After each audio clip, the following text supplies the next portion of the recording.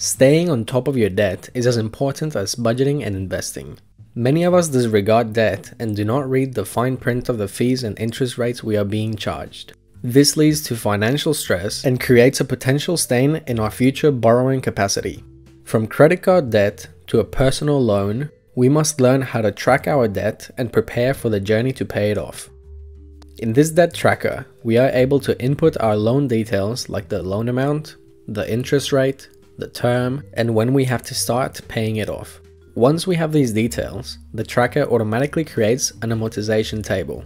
In other words, a table showing the process of the loan and how we can gradually pay it off. This table is very useful because it shows what the repayment amount is. It then separates the payment for us to understand how much of it is paying the principal loan and how much of it is paying the interest. From the interest, we can see how much extra money we will pay from the initial loan we took, as the lender has to make a profit on the money they lent us. In this case, we took a 20 grand loan, but we'll end up paying $24,000 due to the interest we are being charged.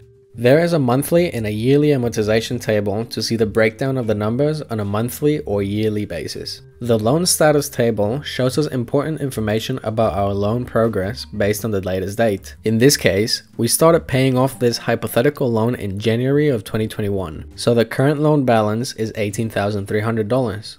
As so far, we've repaid $2,300. It shows us the breakdown of the repayments to date, the remaining payments, the expected payoff date, and the progress bar. The two charts on the right give us a visual representation of the repayments journey, all automated with the need of only 5 inputs of information. Finally, there's a Repayments tool on the top right to play around with the numbers if you're planning to take further debt. Hopefully a rational one, like an affordable home loan and not a car loan. If you would like to access and download this ready-to-use tracker in light, dark, and cyberpunk theme, please visit my Patreon, which is linked in the description of this video. Now, let's start this tutorial from the beginning. Alright, so we're gonna search Google Sheets on Google. Click the link, go to Google Sheets, start a new spreadsheet. Alright, so we're gonna start with the loan inputs table.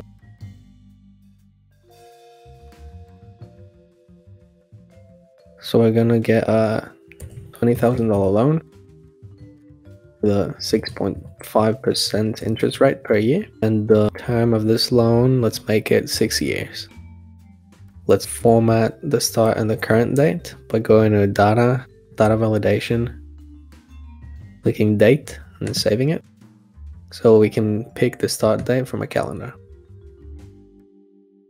For the current date, I'm going to write the today formula, because this will give us the latest date. And I'm just going to change the format of these to this one here. Alright, now we're going to work on the amortization table. So for the period, we're going to write a list of numbers from 0, 1, 2, and so on.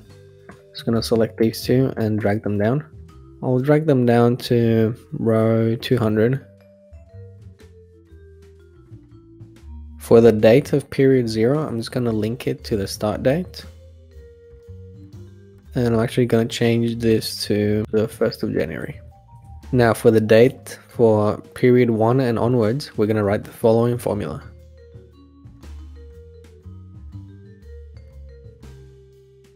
And we're going to drag it down. The monthly repayment for period 0 is going to be 0. And for period 1, we're going to write the repayment with the payment formula, PMT.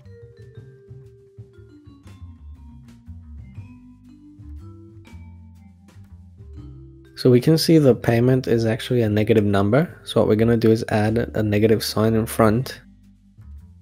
We want to see it as a positive number.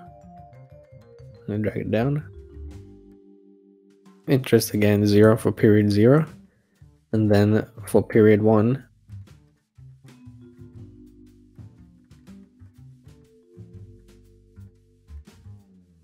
for the principal again, this one's 0.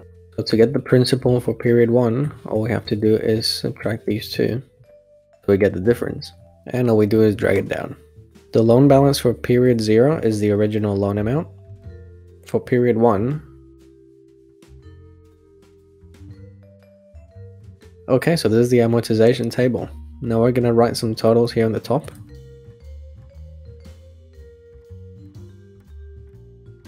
Okay, we're gonna work on the loan status table now. Okay, so for the current loan balance, we're gonna use the present value formula.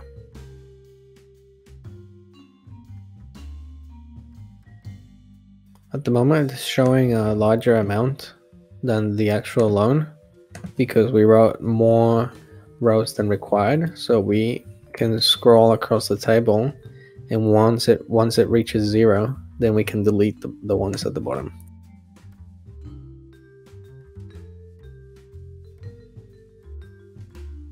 So multiplying everything by F10 at the moment, everything is equaling to 0 because we haven't filled up F10. But here we're gonna essentially find out how many months we've repaid so far so we can get the current status.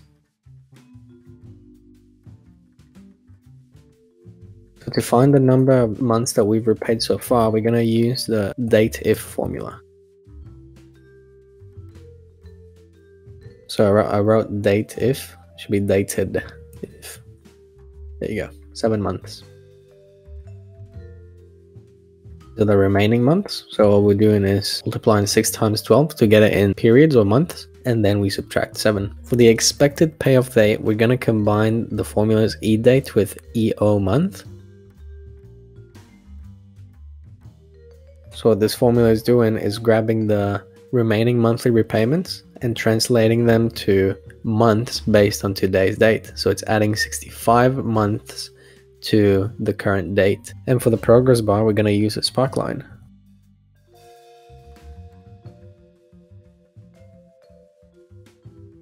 Okay, and then that's the loan status table complete. Now we're going to work on the repayments tool. I'm just going to write the loan amount. Let's make it a bit more realistic to today's numbers.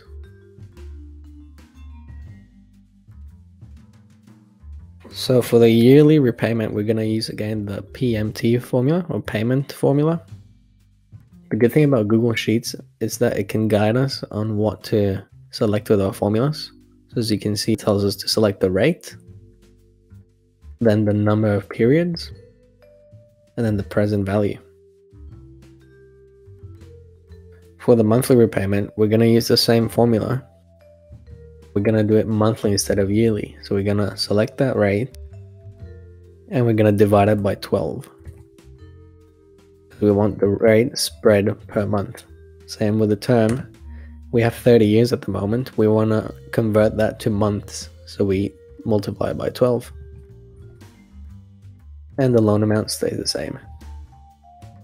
And for the weekly repayment, what we can do is get the monthly one, multiply it by 12. That's back to 1 year, and then we're going to divide it by 52 weeks. We're going to skip this one for a second. So now we get the total repayments for the life of the loan.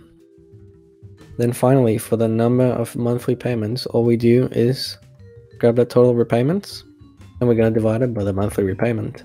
That means that we have a total of 360 monthly payments. I'm going to color these yellow so we understand that we have to fill up the yellow information. Now finally, all we have to do is the charts.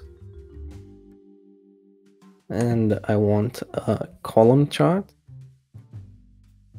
For the data range, I'm going to select the loan amount versus the current balance. And we're going to combine the ranges vertically. We're going to switch rows and columns. We're going to remove the x-axis. And we're going to add the loan amount here. So now we can compare them. And then the next chart is going to be a chart that shows us the life of the loan. So we're going to choose the area chart.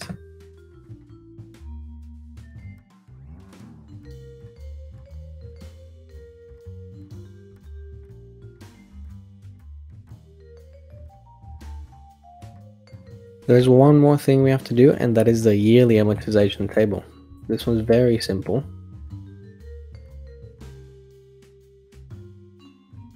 We're just going to drag it until period 6 because that is the current period that we have for this loan.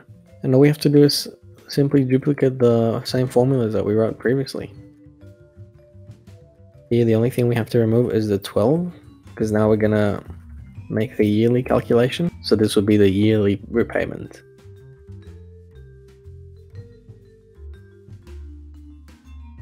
And there it is. That's the yearly amortization schedule. So we are pretty much done. Now all I have to do is format it so that it looks similar to the demo. So now that we formatted everything, the last thing that I want to show you is the conditional formatting. So what I did was select all the cells down to row 90 when it reaches the loan balance of 0. And then I go to format, conditional with formatting. I wrote a custom formula. So if you click the arrow, you go to the bottom, click custom formula. And this is what I wrote, equals $C18 less than today, open and close bracket. Essentially what it's doing is that if C18 is less than today, then it colors the whole row that we selected as green. And it's just a way to show the progress of the loan up to the current date, or at least the current month. I hope this tracker helps you manage your current debt progress responsibly. The Repayments Tool is a great way to figure out the repayments you can afford based on the size, interest rate, and term of the loan. This is Planet Finance. Thanks for joining me. Until next time, happy learning.